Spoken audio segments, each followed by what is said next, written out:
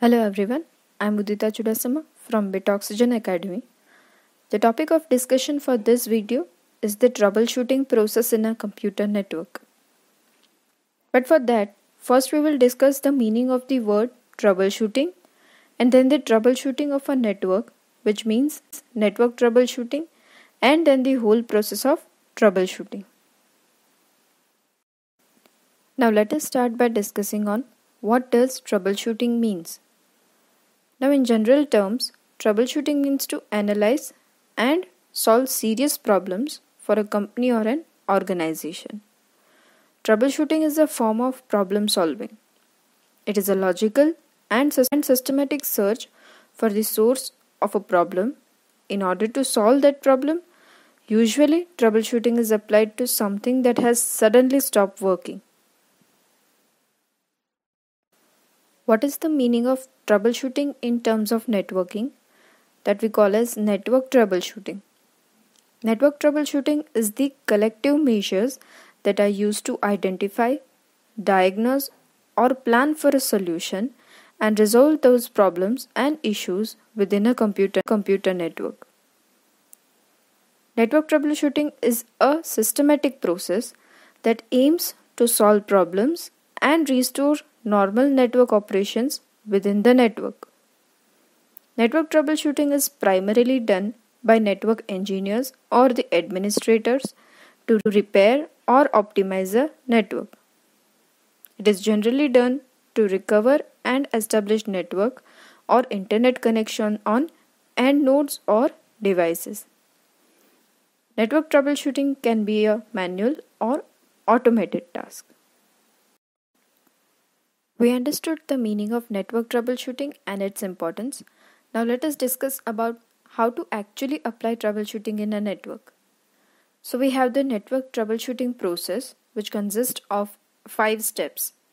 These 5 steps describe the whole process from identifying a problem to finally resolving the problem. The first step in network troubleshooting process is defining a problem. This step includes describing the problem accurately, as the accurate problem definition leads to the accurate problem solution at the end. The second step is the gathering information.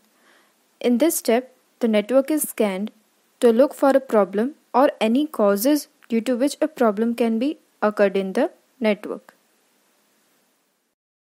Third step consists of analyzing the data. By analyzing the data that has been gathered, the network administrator needs to come up with a hypothesis of what is actually going on in a network. Now, what is a hypothesis? Hypothesis is the supposition that is made on the basis of gathered information for having a problem solution. Fourth step is confirming the result about the problem.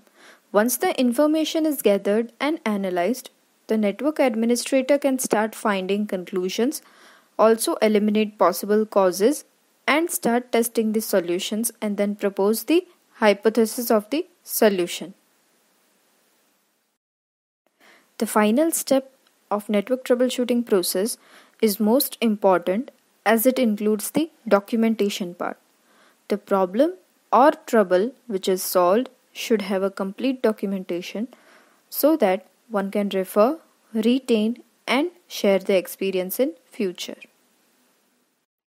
This video explained about the whole network troubleshooting process, but for actually performing this process, we need network troubleshooting tools, and those tools will be discussed in the upcoming videos. So follow Bitoxygen Academy on Instagram, and also don't forget to subscribe our YouTube channel Bitoxygen Academy. Stay connected to Bitoxygen Academy, and thank you for watching the video.